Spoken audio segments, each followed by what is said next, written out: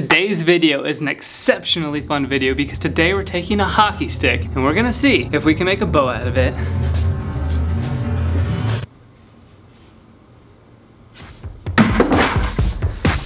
Not too bad for a Ricky, huh?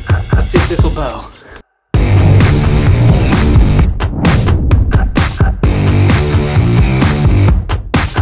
90,000 subscribers. I am so impressed. Thank you so much. In order to give back to you guys, I want to give away 5 of these two-tone tabs. Shatterproof Archery in combination with Shatterproof Leather is giving away 5 of these two-tone tabs. You can choose split finger or 3 under. The only way to get your hands on a two-tone tab is through a giveaway. Head over to Kramer Ammons Instagram to see how to enter in order to get one of these tabs. The giveaway ends tomorrow on Monday and we're gonna announce the 5 winners. So if you're interested, head over to Kramer Ammons on Instagram so that you can get your hands on one of these tabs. Thank you so much for your support. Let's get right into the video. And what's up, friends? Welcome back to the workshop today. I'm so happy you're here because we've got the most requested video of Will at Bow. What is this? It's a hockey stick. To all my Canadian friends who have requested this many times, and admittedly, I know nothing basically about hockey sticks. I found 2 hockey sticks on eBay. Both are damaged or broken, so I'm not using new hockey sticks, and we'll see if we can make a bow out of this.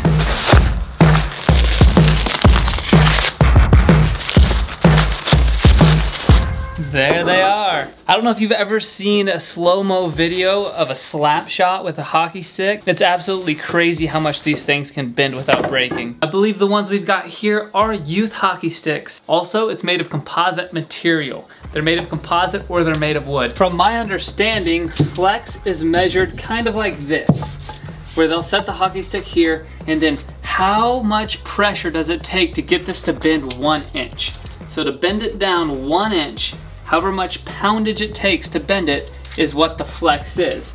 So this is a 75 flex, which means it'll take 75 pounds to bend this hockey stick down 1 inch, which is gonna be way, way stronger than any bow we would want. We've got performance 10, wear 9, and the weight is 415 grams on the 75 flex Easton Synergy. So this hockey stick right here is about 48 inches long of workable material. If we're gonna get a bow out of it, it's gonna be a very short bow. I don't know what else to say. Let's get right into trying to turn this into a bow.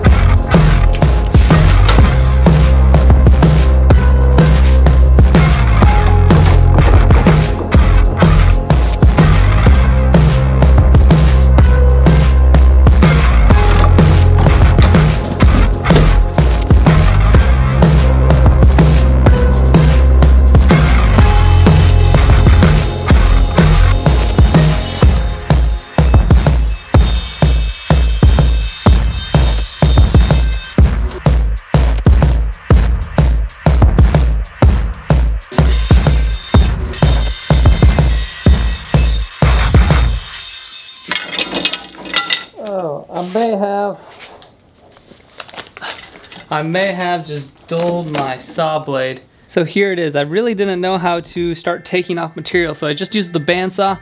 I think I may have really dulled the bandsaw though. Right down close to the blade, it's this little section. You can see how they made it solid, and that's probably for extra strength right there. And then the other side doesn't have that. So I may end up fishing that out. You can see we do have a little bit of flex. Of course, it is flexing mostly right near the handle, and so we're gonna need to thin this edge down more. I'll probably come about halfway down and then I'll taper it down with the bandsaw even more, and then we'll see how that flexes.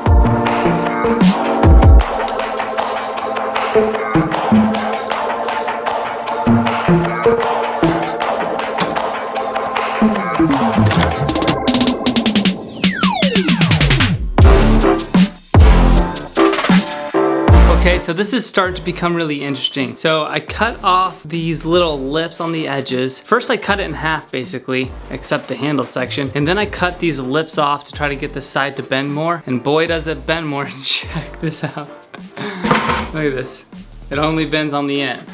So what's fascinating about this is how much rigidity it lost by trimming off those sides. Completely lost like all the rigidity within it. So it's super flexible. So what I'm gonna do is I'm gonna just trim it off all the way down to the handle section, and so the whole thing will flex somewhat evenly, and then we'll see if we can put a string on it. But what this means is that if I'm gonna try to make a strong bow out of this, I am going to have to leave part of this side on.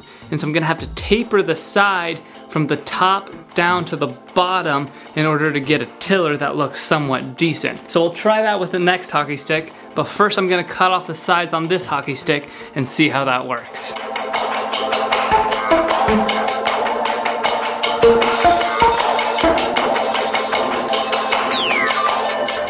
This is not gonna be strong enough to shoot an arrow whatsoever, but we've learned a lot with this. One, check this. This thing can bend, so check it. I can bend this in a full circle. What that means is I'm not really gonna worry about breaking it by bending it, but I need to figure out a way to be able to keep some of that rigidity on. I can't cut off the entire side. Because of the way this hockey stick is, I've gotta leave this side as thick as possible for rigidity and tiller on the side. So what that means is I cannot come in and taper it this way and out. I'm going to have to taper it on this side from thin to thicker. And that's how I'm gonna have to tiller it, is by using the side profile. That's my only option. And I think that's gonna be really hard to do with the bandsaw, so I think I'm gonna go to the belt sander. So let's go do some work on the belt sander with the other hockey stick and see if we can make a bow.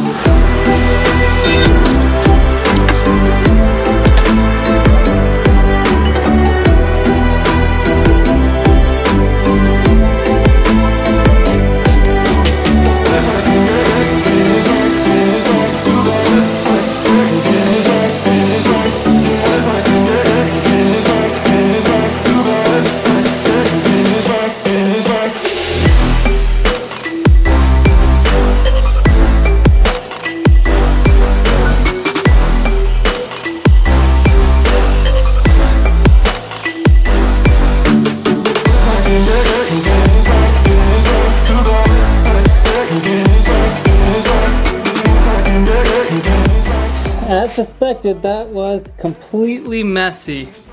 Goodness gracious. Gonna wipe my arms off here. That did a lot better than the bandsaw for sure, but we're not done yet. Now at the top of the handle, they put wood. At the bottom, they put fiberglass. I'm gonna leave both of those there for extra rigidity on the knock points. So what I wanna do here is I wanna go ahead and put the knock points in it and test out what the tiller looks like on the tillering tree. But actually, even before I do that, since it's hollow here in the middle, I'm gonna cut a piece of wood to fit and wedge it in here in the middle of the handle to make the handle a little more rigid. I'm gonna grab a piece of maple here and I'm gonna see if I can get this down through the hollow hole right there. Cut this to size, throw some glue on it, wedge it in here, and that should allow this to be a lot more rigid and hold its shape a lot more. Now, what we do have going for us is how bendable this is. Remember? Like, look at that. That's extremely bendable. Now this one with these edges on it, it's still extremely rigid. And so if I can taper this down even more so, maybe, just maybe, we can get it to bend without breaking. Now, I'm not too worried about this breaking, as I have twisted this in an entire circle. So this fiberglass is super strong. So I'm gonna leave the wood there, I'm gonna leave the fiberglass there, and I'm gonna try to fill this up with that piece of wood. Let's get right to it.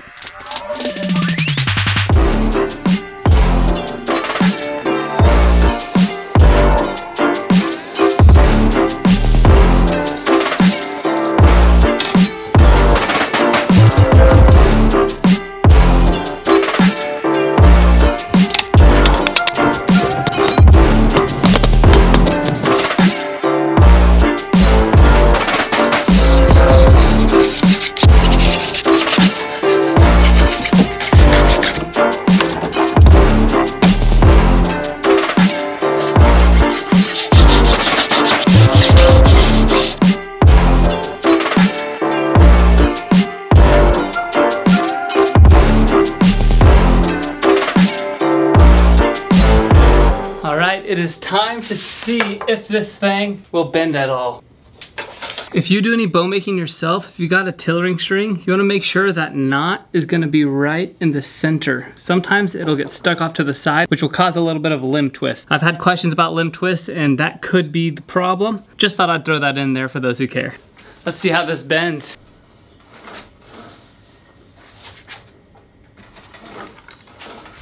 It's 25 pounds right there. Oh! Okay. I was about to say, see how the left limb is bending further?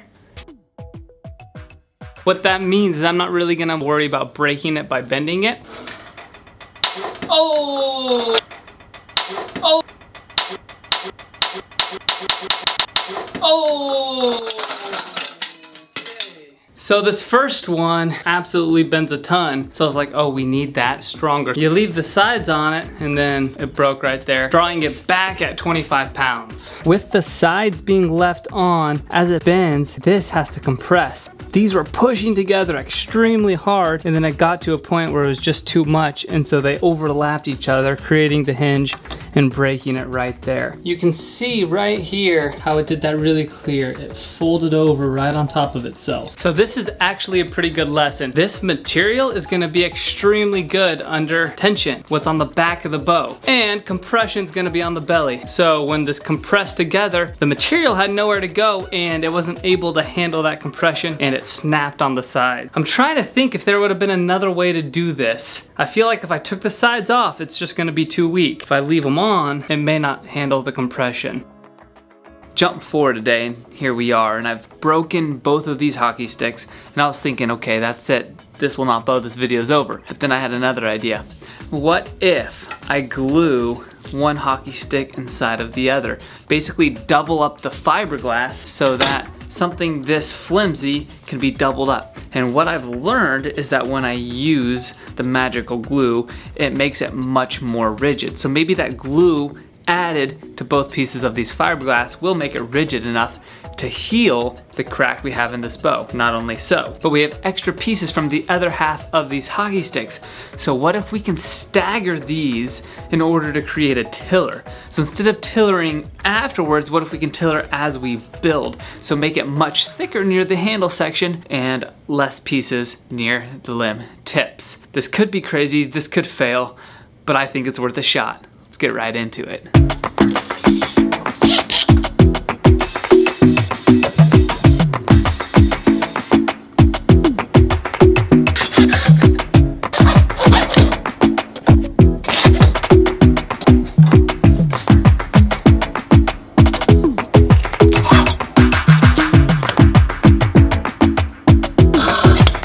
Okay, check it. This is my idea for the tillering. I've got two really thick blocks of fiberglass right here, and these are gonna go right near the handle for the fade outs. That's where it broke, so that with some EA40 is hopefully gonna hold that in. Next, we've got these pieces. Gonna glue them in right up next to those blocks. We've got two more evenly sized pieces that we're gonna glue in next to there. It drops off the further away from the handle we go so that it'll bend more as we get closer and closer to the limb tip. Okay, so I'm gonna go ahead and glue this up. I'll have to wait another day for it to dry. I'll see you tomorrow and we'll see if we can finish this up.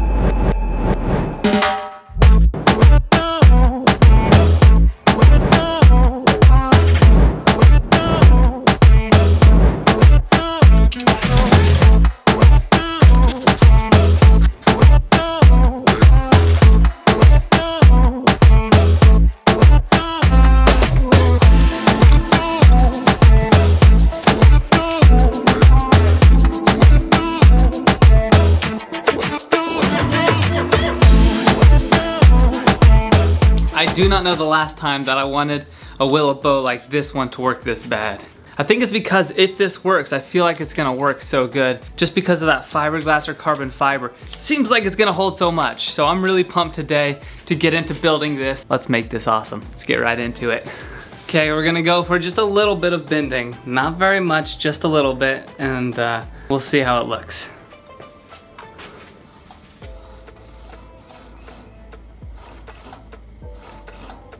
I feel like the hockey stick's so strong, but at the same time it broke, and so I'm like, oh, it's really weak. And that would be almost like a brace height if I had a normal string on it.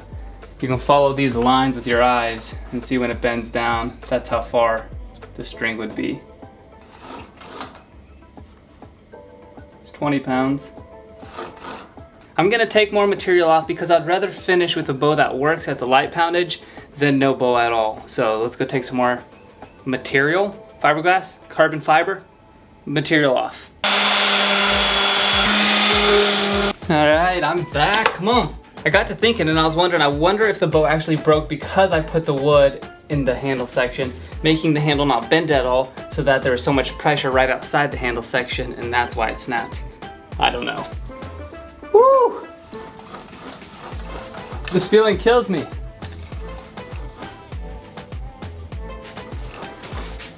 Looks like it's bending right there extra. This is the side that broke, so watch that as I pull down. Most pressure's right there.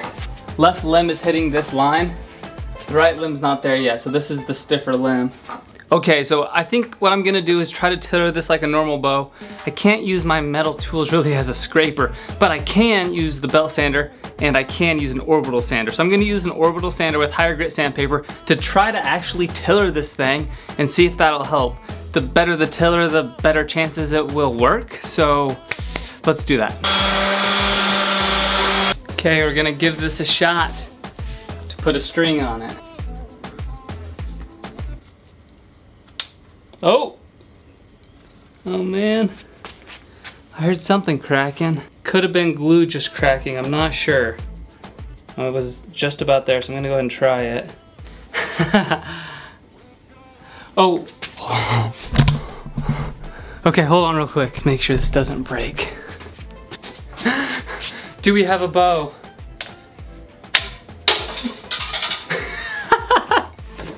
We have a bow!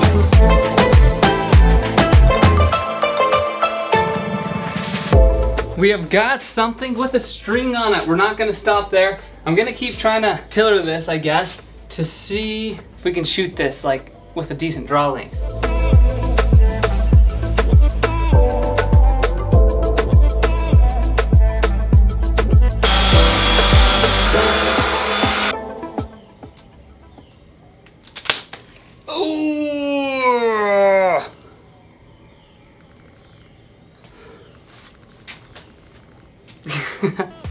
And it broke in the same spot it did last time. I glued the crack, you know, and I glued that big piece of fiberglass in there to try to make it solid. No go. Here, let's try one thing. Okay, so this is clearly broken. Let's see if we can still fling an arrow. Check this out. So the part I glued in, it just popped out. I guess the glue doesn't stick to this inside graphite feeling material, but this is the tapered limb I put on the inside of that other limb, and it's money. So if I were to redo this, what I would have done with both hockey sticks is just cut them down the center and then get a bunch of flat pieces and then just laminate the flat pieces together and use that instead of trying to use any of those sides. I think if we glued up what? Each hockey stick has 2 sides to it if you cut it in half. So that's like 1, 2, 3, 4 full pieces of this with the sides cut off. We might have had enough strength to build a bow. But will this hockey stick bow? I'll let you decide if that's a bow or not, but not really. You're tuned in to the world's #1 YouTube channel that breaks the most amount of bows.